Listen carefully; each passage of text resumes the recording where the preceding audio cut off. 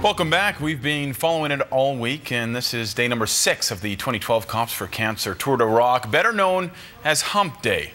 The team rolled into Port Alberni this afternoon after the riders faced their most grueling test of the trek, pedaling up the hill on Highway 4. This is known as the Hump. The 50-kilometer ride from Parksville to Port Alberni is not the team's longest ride, but it is perhaps the toughest.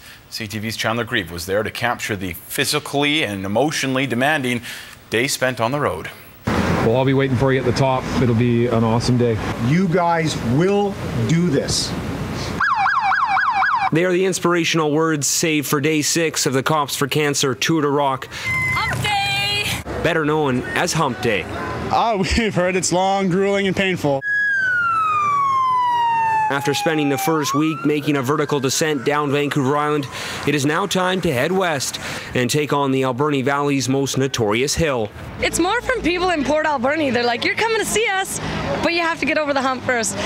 You know what? It's going to be a challenge, but we're ready. Way to go, team! Way to go, team!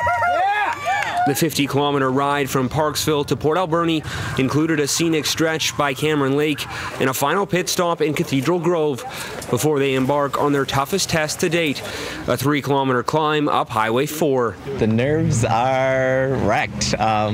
Pretty excited. Heard a lot of good and bad about the hump. But riders don't have to look far for motivation to tackle the hump. That's right. Yeah, Grandpa's riding for harmony. And almost as if it was on cue, Mother Nature decides to add a fitting element to the grueling challenge. But the rain and throbbing thighs no match for this team's determination as the riders reach the hump summit. No, you did it all, buddy. Yeah, you know, it was a tough climb, you know, but just think about my junior rider and all the kids that were doing this for, and it just kept me going, and we made it.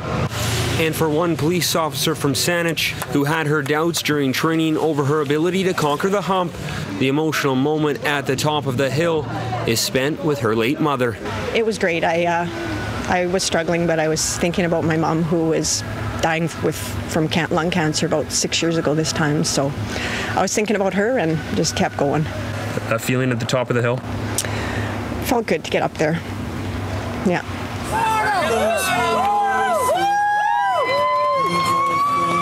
The free-falling descent into Port Alberni will be short-lived. Early tomorrow morning, the riders will face an equally tough challenge as they head up and over the summit and into Ucluelet and Tofino. Chandler Grieve, CTV News, the Alberni Valley.